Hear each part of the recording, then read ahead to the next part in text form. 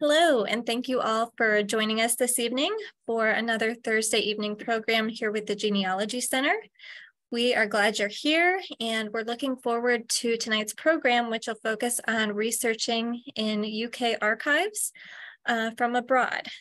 Our speaker is Helen Smith. She's a speaker, researcher, and author, and has been researching family history since 1986 in Australia, England, Ireland, and Wales. And she's spoken in every state and territory in Australia and internationally as well. She's written for a number of family history as well as scientific publications, and is a member of the Association of Professional Genealogists and the Genealogical Speakers Guild. And professionally, she's a molecular epidemiologist specializing in public health microbiology. And I am going to go ahead and hand it over to her, and we'll get started. Welcome, everyone. So tonight we're talking about researching in UK archives from abroad. And this will be a little dependent upon what time period you're interested in for your research.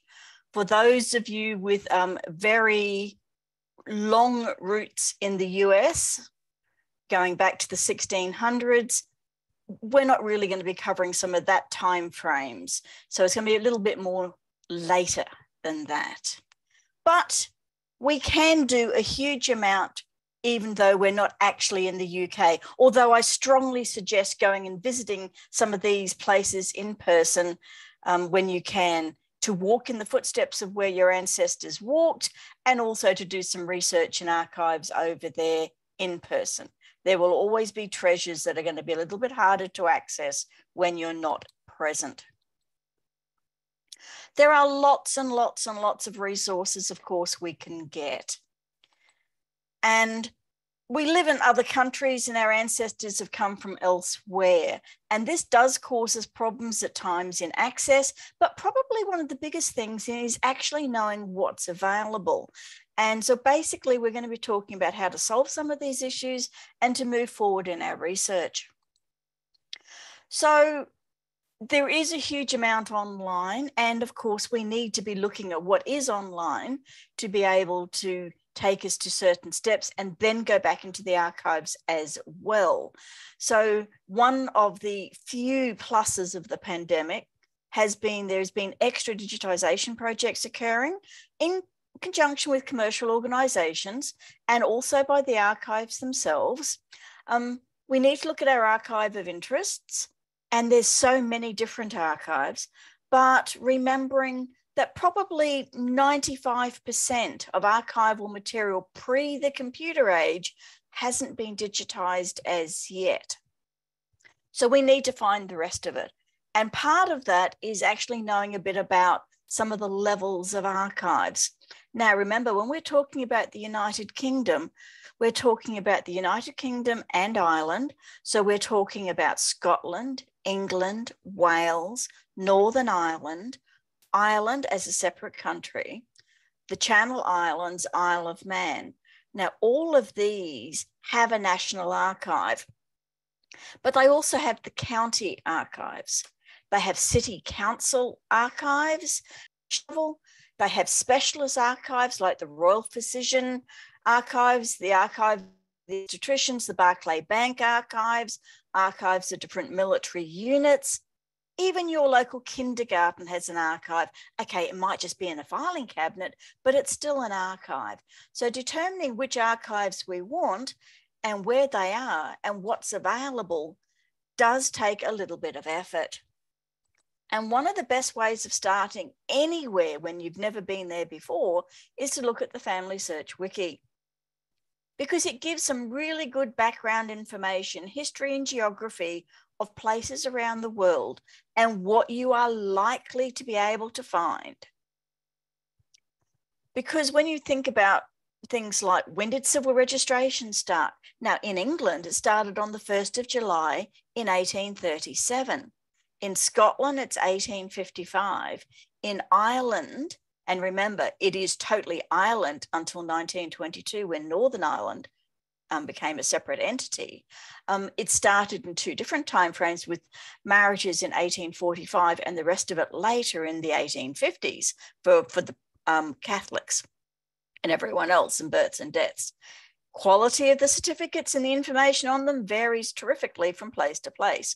Ideally have Scottish research because their certificates are brilliant.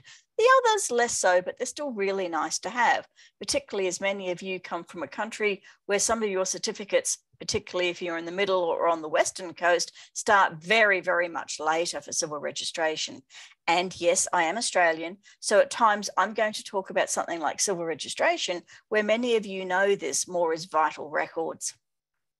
So come to the wiki first, and it gives you some information about starting out, what sort of thing, when did certain records start, what types of records are available, knowing things like the fact that until 1858 in England and Wales, wills were probated through church courts, and that can be a drama all in itself. Post 1858, 1st of January onwards, it is a national probate system for England and Wales. Scotland, of course, is different, as is Ireland. And yes, do have to raise that point in Ireland that in 1922, unfortunately, there were the Four Courts fires. So a lot of Irish records were unfortunately destroyed. However, not all records, so you can still research in Ireland. It just means you might need an occasional drink to help you along.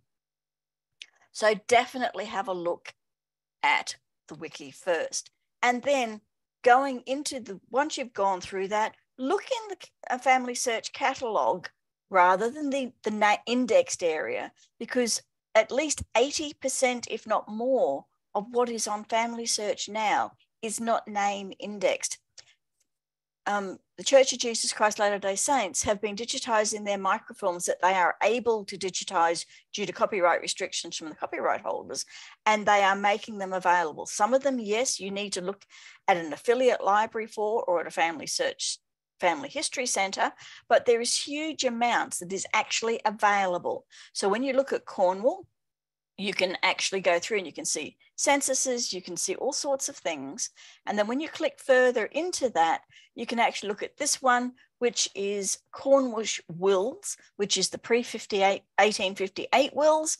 And when you look there, you can see you've got a little camera there. That means you can access it. If you've got a little key sitting above the camera, it means you're going to need to go to an affiliated library or family history, family search center to be able to look at it. And there is huge amounts that are available. And yes, it is literally just like sitting there and trying to roll a microfilm, except that you're doing it digitally and you can advance that way. So a huge amount, it is actually available. So how else are we going to find archives and archival material? We can look at search engine, and remember, Google is not your only search engine. In fact, use Google to find other search engines. Each search engine ranks pages differently. So it is important to try a few different ones. And if you're looking in the UK, use the UK Google site rather than the US or Canadian Google site, because it will give some more preference to UK areas.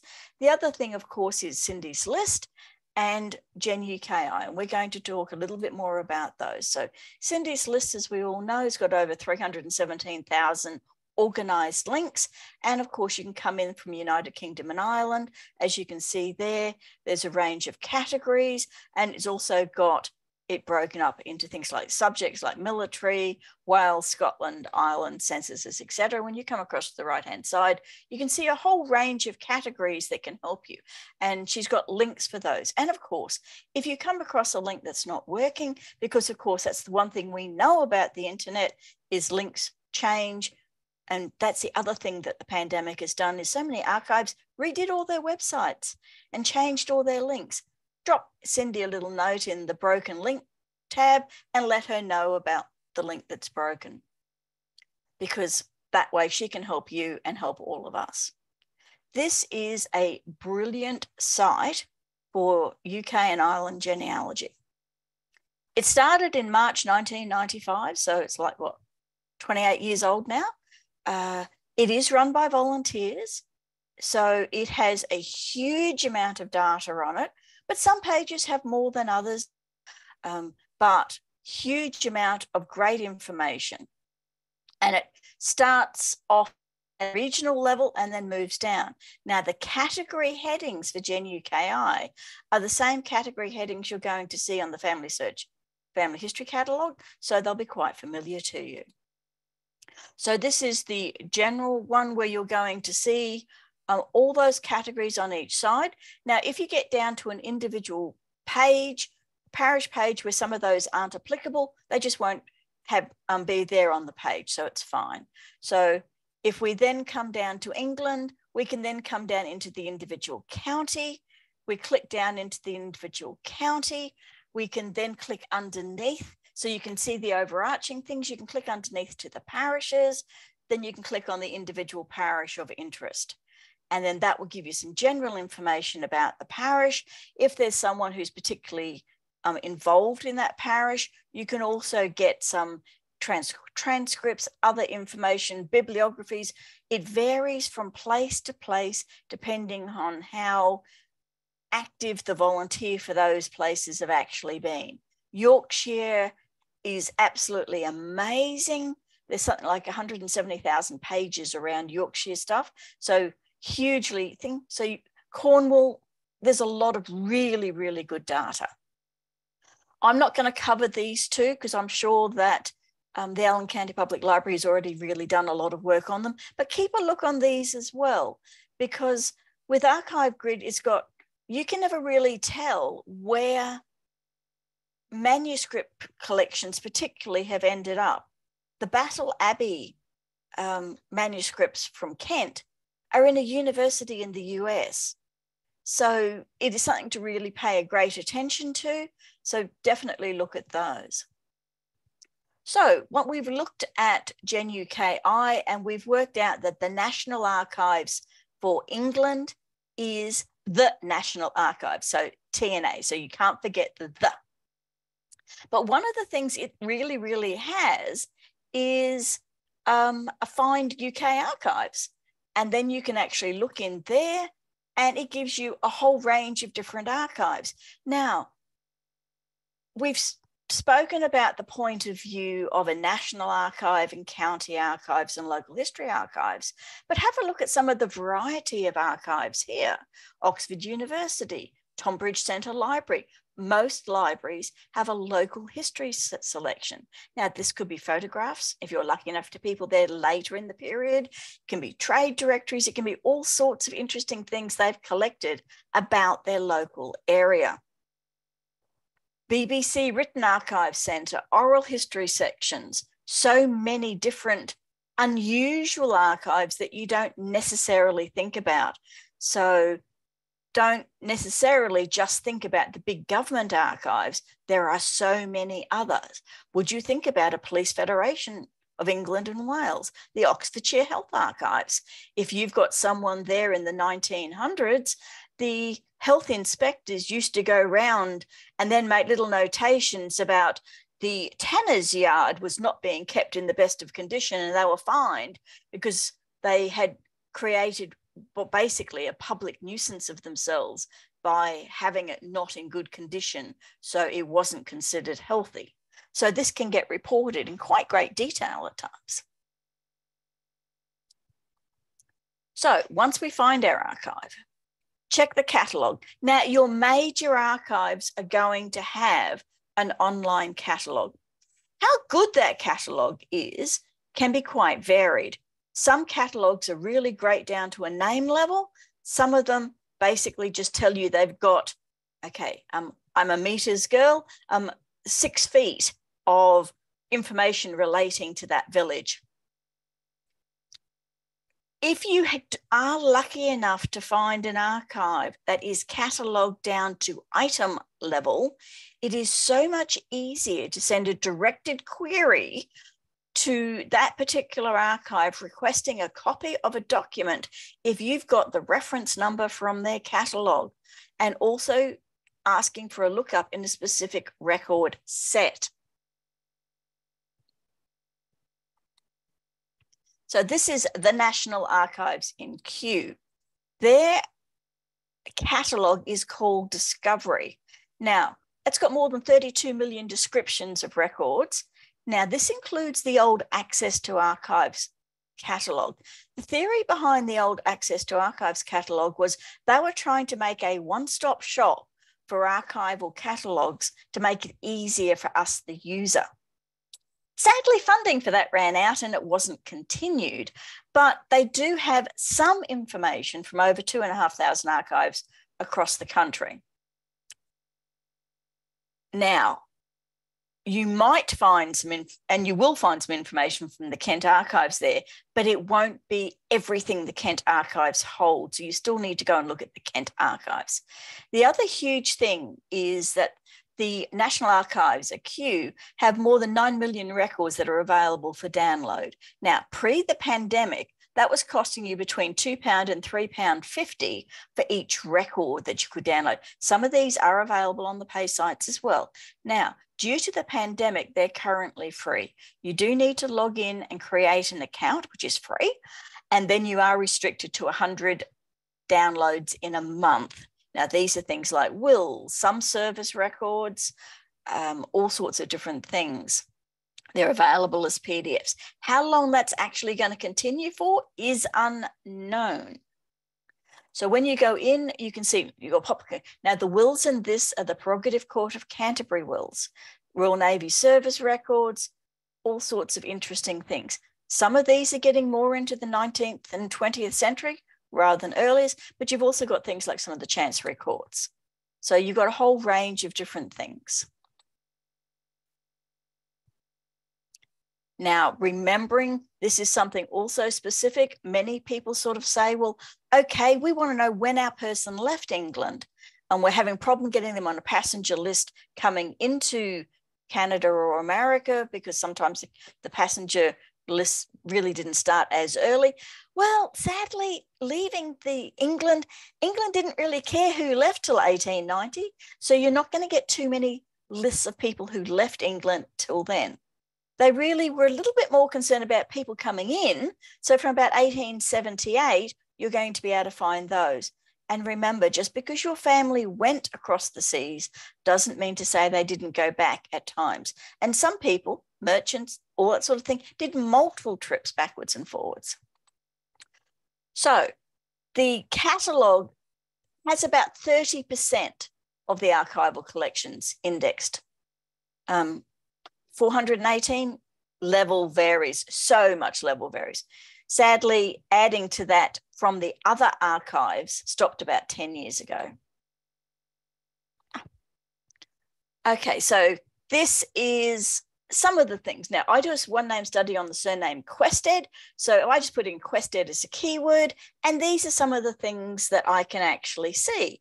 And as you can see, now, would you be thinking about a Kent and Sharpshooters Yeomanry Museum? So this can give you some of those little tiny places which can actually have some stuff for you of interest. Now, I wouldn't suggest, of course, putting a keyword in of Smith, such as my surname. So when I delve into this a bit further, it tells me this is actually a photograph in 1915. So it's a World War I photograph of someone who's in my one name study. Prerogative Court of Canterbury wills, yes, you can download those. Sadly, the quality of the image isn't as good as it could be, and the pay site, The Genealogist, does have a much better digitized images, but of course it is a pay site. So there's a whole range of really useful things. So this is a Prerogative Court of Canterbury will, and yes, at the moment you can download them for free. This is the digitized version that's available on Ancestry.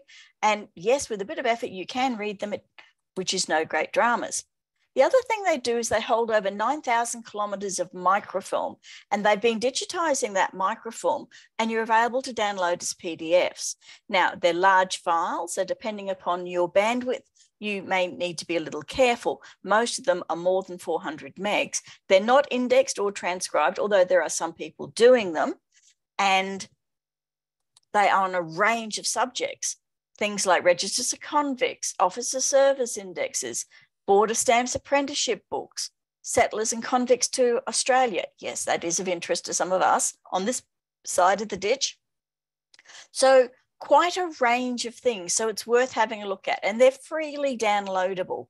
And they've been doing a lot of work on those, and they were doing work on some of those records for things like looking at temperatures on Royal Navy ships, because every day, as part of the Royal Navy's requirement, they had to take the temperature of where they were. And so the scientists have been looking back at some of these to be able to do some of that. Don't forget the research guides for any place you research at. Some very intelligent people have spent a lot of time making the research guides to help you. And so it's really worth looking. And it gives you great information, and they will tell you where else. As you can see, the 1939 register is also available at Ancestry and Find My Past, and they'll give you the history behind it and telling you about it. Things like abbreviation in Merchant Navy records can be very, very useful. The other thing the National Archives holds is the Manorial Documents Register. In England and Wales, you basically had manors, and that encompassed a certain area, and it was a historical way of doing things that if you had family in England and Wales in that earlier timeframes up to 1930s in some places, before some of those manors really stopped actively working, were all sorts of records like land, transmission of land, so you can actually do genealogical research on how the land was handed down, because the land was actually rented on a 4-generation lease. And then that gives you indication of generation to generation. Lots of really helpful research guides. Most archives have a research guide. So start reading these huge amounts of information. National Library of Wales. There is a National Archives of Wales, but the National Library of Wales actually holds archival material that you'd normally expect to be seeing there. So they've got a lot of parish registers, they've got wills. Now, these are wills that were proved in the Welsh ecclesiastical courts prior to the 11th of Jan 1858, when the national probate system started for England and Wales. There's over 190,000 Welsh wills. You can view them for free. You do have to pay to download, but gee, that marvelous Windows snip thing means you don't actually have to pay to download. And there's a lovely online index. They also have a large newspaper collection, including newspapers in Welsh, which I sadly can't read, but they've also got lots of newspapers in English. So lots of really good stuff. And this is their newspaper collection. As you can imagine, there are more newspapers in the later years when the population becomes more literate rather than in the early years, but there are some in the very early years. Unless, of course, your family is quite well off, they're probably not going to be mentioned in those papers unless they're more infamous, in which case you may well have a mention. So these are the sorts of timeframes where, you know, we've got some really early wills coming through this timeframe. And this is the sort of quality you can see online. It's quite nice. You can't argue. So lots and lots more digitization projects occurring. Keep checking back regularly. They've also got the Archives and Manuscripts catalogue for family papers, and some of those can include wills that never went through probate. Remember, a lot of wills never went through probate because if everyone in the family was happy, it really wasn't an issue. It's only in more modern times that there's a lot more emphasis on wills going through probate. Now, you've also got lots of different family history societies that are transcribing wills. So the Oxfordshire Family History Society is doing lots of will transcriptions, and they're transcribing and listing every person in the will. So every person mentioned, the witnesses, etc., which is really thing. And then they also have it listed as written. So this is a will from Thomas Busby of Longcombe, and then this is the transcription of it, and then you can actually see an index, a copy as well. Public Record Office of Northern Ireland does have will calendars. And yes, sadly, we did lose a number of wills, but some digitized images of what is available is up there. So that's really cool. Don't forget as well for photographs and images if you've got people there in later timeframes, or even sometimes just to get a bit of a feel for what an area could have looked like from the time photography was invented, of course. A lot of archives are using Flickr to put up images. So there's some really great collections that are up there. National Archives of Ireland has, of course, the censuses, remembering that 1901, 1911 census are the only censuses that really survive in bulk for Ireland. The 1926 census will be out later because, of course, there was no 1921 census done for Ireland. The censuses pre this time frame, we did lose some in the Four Courts fire, but sadly, a lot of them were actually lost prior to that because of a snafu with government departments talking to each other. In Ireland, unlike in England, the individual householders' papers were not copied into the enumerators' books for some of the early censuses. But in England, it was.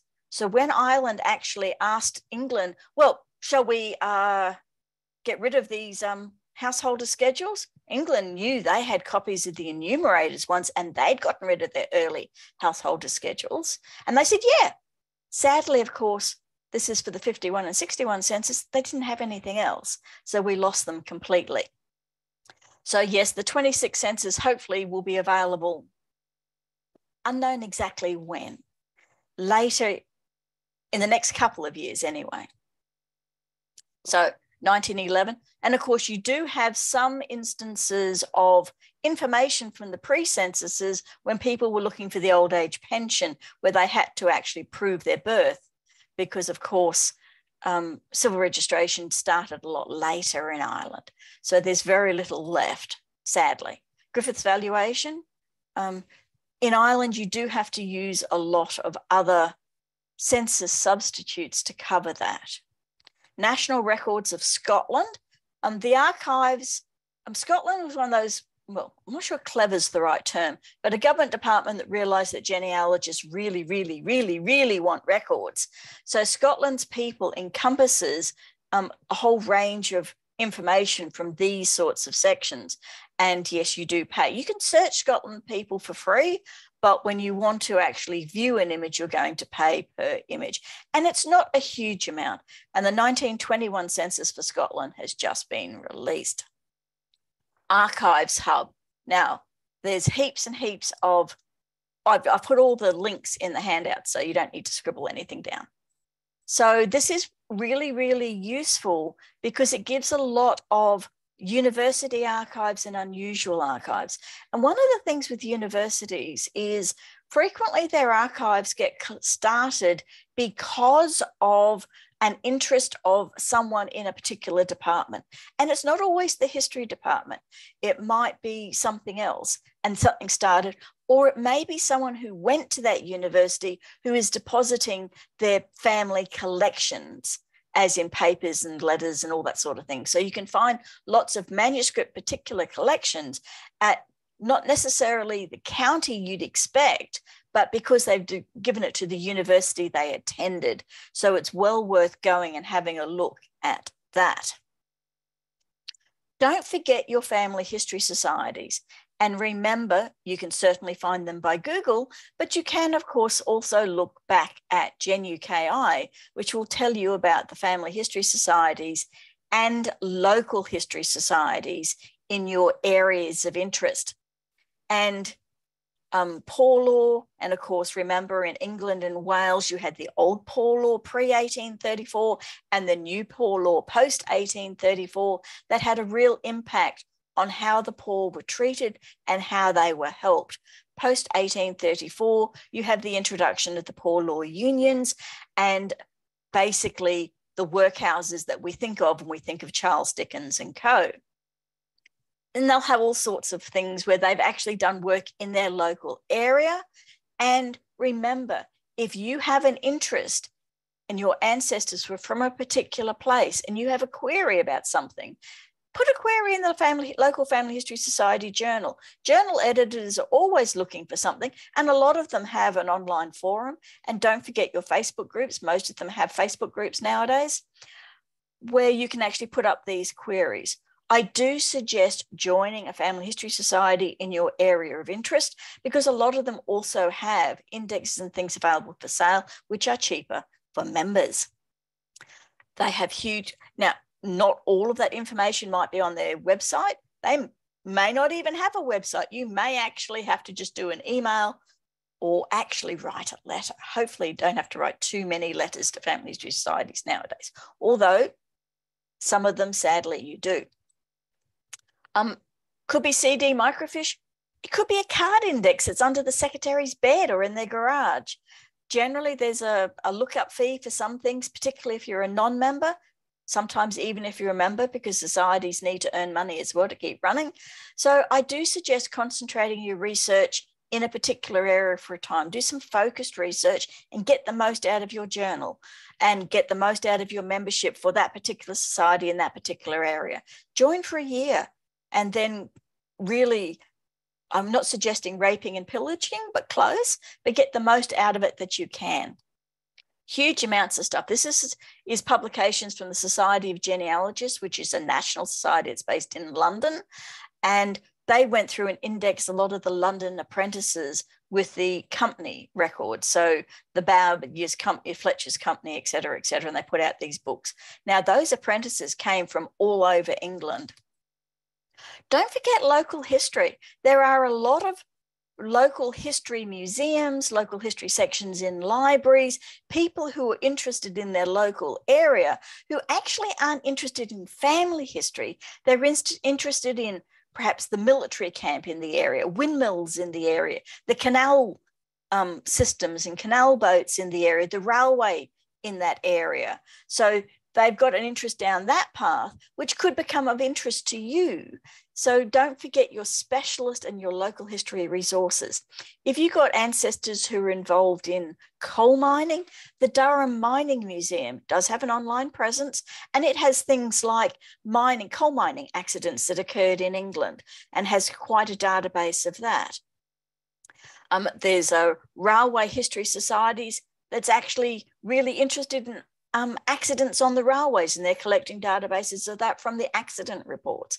Things like the archaeological societies have, some of them you think about them as getting very much more interested in prehistory and Romans and all that, but a lot of them are interested in industrial history, so coming up into fairly modern times as well. London Gazette was the government paper. So you also have the Scottish Gazette and you also have the Dublin Gazette, but this had interesting stuff. So right across bankruptcies across London, if you've got people in the armed forces, this is where you're going to see some of the promotions and the medals and things listed in that. It can give you further avenues of research because things like bankruptcies that occur get listed nationally, even though it's in the County Court of Devon. Don't forget the pay sites. Now, yes, there's a subscription to most of these, but you also have quite a bit of free stuff. So this is the British Newspaper Archive, which is a pay site, but they have lots and lots of newspaper pages available for free. Both Find My Past and Ancestry do have free databases on their sites. Of course, you can also access a number of these at different library systems and at family search centres. Newspapers, of course, if you're lucky enough to have people in them, is really useful, and it can give you great information about the social context of the time and place. One of the other really useful things is we love universities because universities have students, and over the number of years, they've done a lot of work about putting archival material available primarily for their students, but we take advantage of them. And the Proceedings of the Old Bailey is one of those, where it is a transcribe of all the court records from the Old Bailey from 1674 to 1913, where effectively they did it for the history section.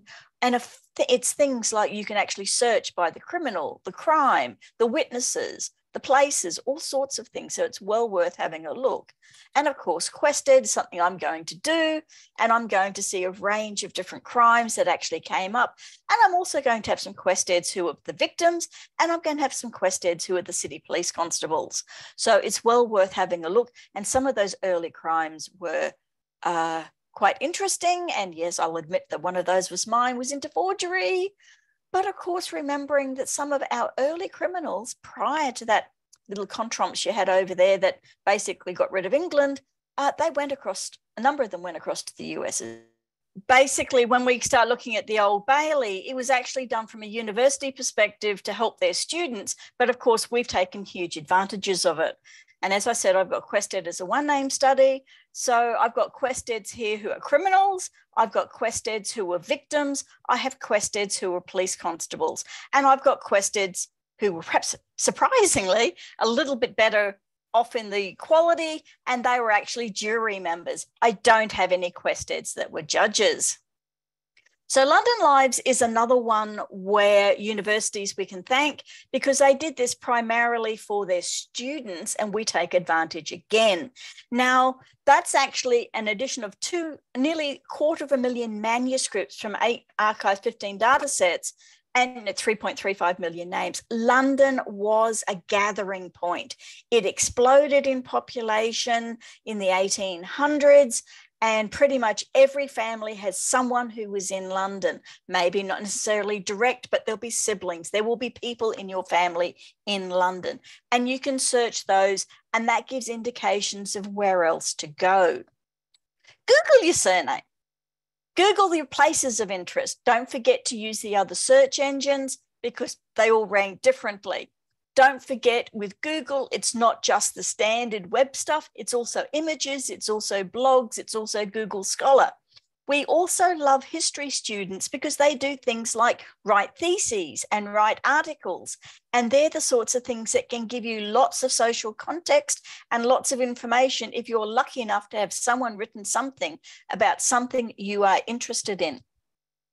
Online parish clerks, they're not a religious clerk, they're not family search or anything like that. They're basically obsessive people who are doing a local history study on a particular parish. Now, some counties are better equipped than others, and primarily we're seeing this in England more so than in the other countries, but they have a huge amount of information. The Cornwall parish clerks are very, very, very active and have transcribed wills and parish registers and cemeteries and all sorts of things, directories, censuses, the whole bit. You also have like the Society for One Place Studies, Society for One Name Studies, Guild of One Name Studies, who also do specialist stuff like that. It's always worth having a look. Again, if it's Smith, don't worry so much. But if you've got an unusual name for those one name studies, definitely go and chat with them because they collect wills. As I said, I do QuestEd and I collect QuestEds anytime, any place. So if you come across one, you've got my email. And then they do work. So you can actually go from there, click on one of those names, and you'll get taken to the family search. Now you have to sign in and all the other good stuff, but you can actually do that from there. Don't forget Internet Archive. Internet Archive has digitized huge amounts of books that are out of copyright. And a lot of them came from US libraries, but they were books relating to England. So Philemore's parish registers and transcripts, the Registrar General's reports, all those sorts of things you're going to find. So if you've got people from Ireland who came across during those famine years, you've got Poor Law Union records where they're inspectors' reports. Now, your people may not be mentioned by name, but the social context in which they were living will be mentioned. And that's really, really important for you. Pay websites, we'll just a little bit on. Now, caveats with pay websites. They've all got similar material and they've all got different material. And depending upon they may pick up something. So Find My Past has got the 1921 census for England and Wales. They have a 3-year exclusivity contract for that because they paid millions of dollars to get it digitized. And they also pay a particular fee to the National Archives for each time people use it. And this is what happens with things. They'll have material specific to that particular pay site for a period of time. And of course, copyright holders can withdraw access depending upon when contracts leave or they decide not to renew, or some county archives have decided, well, if the pay sites are making money out of this, we might be able to too. So when you actually find something on the pay sites, download the image when you can, because the pay sites may lose the right to show that image. Now, they generally do their own transcriptions, so you'll still have a transcription there, but they often do lose rights, or they decide they're not going to pay the rights, etc. So again, use the pay sites. There's lots of really good stuff on them. And, you know, Find My Past has some particular ones where they've got particular relationships with particular archives. So Find My Past has it with the Westminster Archive, Ancestry had it with London Metropolitan Archives. Find My Past had it with the Plymouth and Devon crew. Find My Past had some stuff with Dorset Archives, et cetera, et cetera, et cetera. So you'll see lots of these. So lots of stuff. So use your material on this. And if you don't have subscriptions yourself, you may be able, your local library may have it, your local university library may have it, your local family history society may have a subscription. The Genealogist is a very much UK one. Now, they've got some really interesting stuff. They've been doing a lot of work with digitising the tithe allotment work, and also the Lloyd's 1910 Domesday collection, which is actually looking at individual pricing. So effectively a land valuation across England at that time frame, depending if you've got people there that late. My dad came out to Australia in 49, so I definitely do. Lots of duplication. Dr. Williams' library is a nonconformist archive. The nonconformists weren't terribly keen on civil registration because they said we'd been doing it better than that prior. So, but they're now freely available on most of the websites.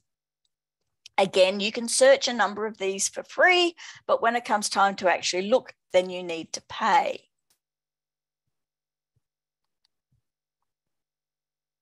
Finding maps. It is really important to find your people in place and know what is it about that place. Are they on a river? How far are they from the market town? What's the local transport links? So National Library of Scotland has a brilliant map collection. Of course, you've got the David Rumsey map collection over in the US, which also has international maps as well. But the National Library of Scotland has the Ordnance Survey maps for England and the other countries involved. Vision of Britain has some wonderful maps. Cindy's List, of course, you can look for maps, in Gen UKI. So the National Library of Scotland has a whole range of different maps, including side-by-side viewer, where you can actually compare maps in the split screen viewer from the old and what's actually currently there under Google Earth. Some really, really good collections. And remember, some of the Ordnance Survey maps can actually get down to like 1/2 inch to a mile. So some really, really detailed stuff. Things like some estate maps, things like town plans and directories, some really, really wonderful things. Now, we've spoken about individual archives, and one of the problems is not all material is considered archival because archives run out of space. When it came time for the maritime Greenwich crew to actually send off all of the merchant seaman records to the National Archives nearly had kittens because they didn't have the amount of space required. So they did something that archivists do that family historians hate, call it a representative sample. So they collected that, which is about 10%. And then some individual sea counties that had seaports particularly, so had a maritime connection, they took some of the stuff relating to their area, and then Newfoundland took the rest rather than have it destroyed. So the Crew List Index project is trying to assist people researching records of British merchant seafarers in the late 19th and early 20th century. And they're trying to gather information from a whole range of archives to actually assist in this. So, all sorts of things. Lloyd's and the whole range. There's something like 150 different places they give you out links to and information to. And this is just clicking on see as some of the archives they've got information from and linking back into relating to this topic.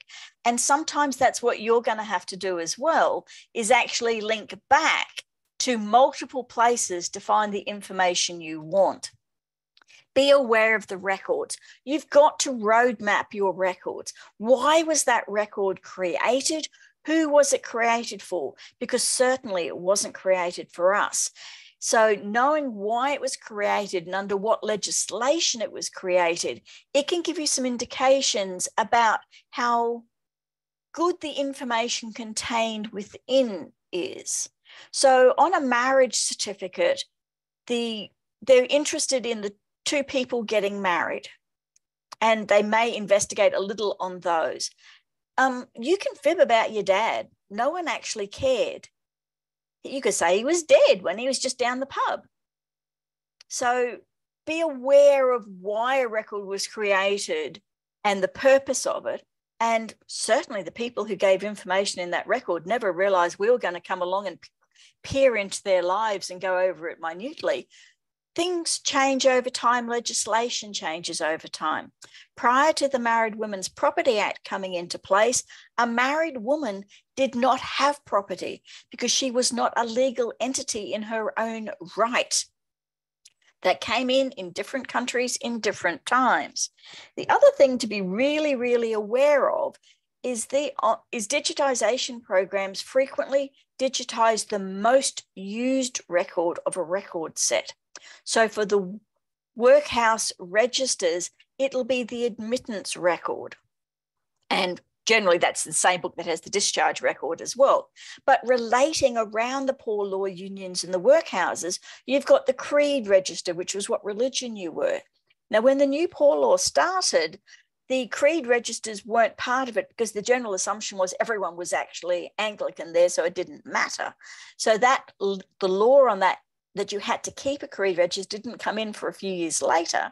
And then whether you were nonconformist, whether you were Catholic or whatever, was recorded. So, but frequently they're not digitized. Discipline registers, every poor law union workhouse had a discipline register. You've got the Guardian Board of Minutes, but frequently that stuff is not digitized. So with all of your pay sites and any archive that has a digitization program, see what is digitized and then roadmap your record sets to work out what other related records there are likely to be. That's where some of your research guides can be useful to give you perhaps further information. Remembering things like your Friends of Archives, because lots of archives in the UK, in fact, right around the world, are really restricted on staff, opening hours and funding. So they may have other card catalogues that haven't quite indexes that haven't made it up into their online catalogue. The Friends of Archives may have done some extra indexing, or they may have done and continue to do some further catalogue description work. Remember the research guides. I can't say that more often enough. There are still digitization programs occurring. There are still work being occurred on making catalogues better, not always down to name level, which is what we'd like, but it's helpful. It's not all online. It never will be. It's not all indexed to name level. And you're going to have to index, actually access by proxy or in person, even with all the other stuff. Now, email is certainly something that most places can do, except remembering some of those smaller specialist archives might only have a volunteer that comes in once a week. So some of those don't even have an email. You may actually have to get an envelope, paper, and a stamp. Professional researchers, most archives will answer short research queries. They are not there to be your researcher. So you're potentially going to need a professional. The Association of Professional Genealogists has a Find a Professional, and in UK and Ireland, you've got AGRA. Now you've also got, and most archives have a list of researchers who've asked to be put on a list. Most government departments can't recommend one person over another because it's considered bias. So that's also something to consider. Join the Facebook group for the area you're interested in. Join the Local History Society, or at least the Facebook for the Local Histories and the Family History Society for the area you're interested in, and ask for someone for recommendations for a researcher. Remember, Whether you're sending a query to the archive, to the Allen County Public Library or anyone else, you need to be specific in your request if you want an answer. Tell me all about my Smith family is not going to get you anywhere. Vague responses, vague queries just don't get responses, or they don't get the response you actually want. You know your family. The person at the other end doesn't. They also don't need a war and peace query, which goes for 5 pages where they've got to read through all of that trying to work out what you actually want. Make it easy for the person reading the query. Detail exactly what's required. There's also some Facebook groups called Random Act of Genealogical Kindness, can do lookups in various places, and there's also exchange lookups, and so potentially you can do some of that. Archives in Britain and around the world are under threat for funding. Sadly, we're not sports people. We don't tend to get that instant funding that a lot of sports stadiums and things get. And the pandemic has been a huge expense to governments, and archives were under threat long before the pandemic. Be prepared to wait for your reply. Offer to pay. And in fact, most archives have got a payment schedule, but your small archives, you'll often get a better response if you do talk about payment. Remembering they're government records in another country, you don't pay taxes in that country. So be aware. Decreased opening hours and programs are massive. Many archives in the UK are only opening 3 days a week now. Researching archival material is both easier and harder now for us when we're not in that place, but it can be done, and I wish you the very best in your research.